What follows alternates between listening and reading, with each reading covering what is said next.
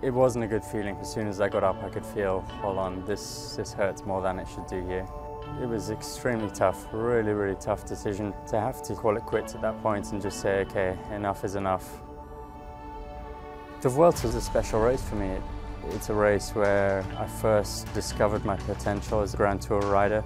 Flexibility and resilience are two key things in this game, and it became obvious that once Chris had a small amount of time to get over the disappointment and sort of just, you know, catch his breath a little bit and have a bit of time, then we felt that actually his hunger would come back, because that's who he is, you know, that's what he is.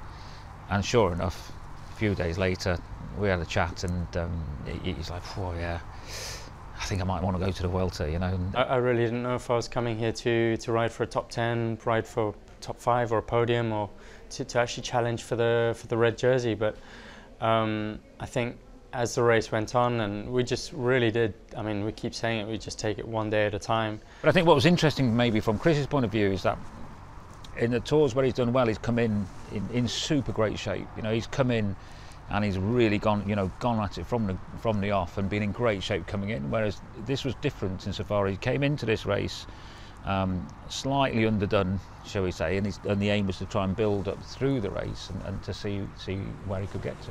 The time trial for me was a big turning point in this race. The first 10 minutes of that, I think I just completely blew my doors off. I went too hard at it, and then paid for it for the next half an hour. I felt from then Alberto could ride a very defensive race, which meant that he could sit on the wheels, on the climbs, and not necessarily have to do too much work, and that definitely changed the dynamics. He's certainly one of the best Grand Tour riders of our generation.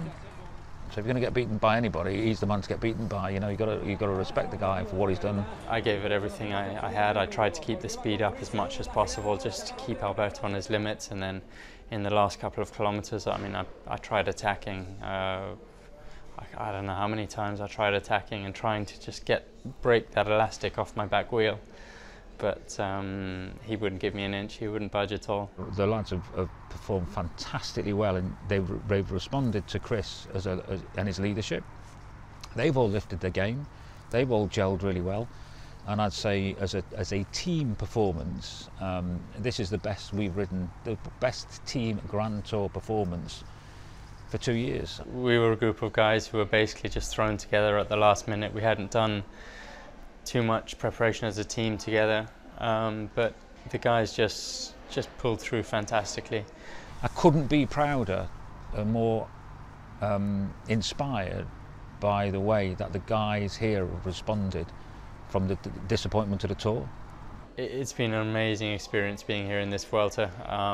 I've really taken a lot away from it, and I think we all can as a team. One of the learnings for me is not only has Chris Froome got the strongest legs, you know, within that small group of the best riders in the world, he's one of the best guys and got the strongest legs. My oh my, has he got the strongest mind. And I think that's one of the combination of those two is actually what differentiates him from a lot of other riders. Chris has proven here yet again that he's, you know, one of the very few top GC riders in the world. And our aim now is to sit and plot the route between now and next year's yellow jersey. It's a long way away, but it's definitely there at the back of the mind, and I'm looking forward to seeing what route they've got for us. I've definitely come away from this Vuelta quite hungry now, and looking forward to getting stuck into next season.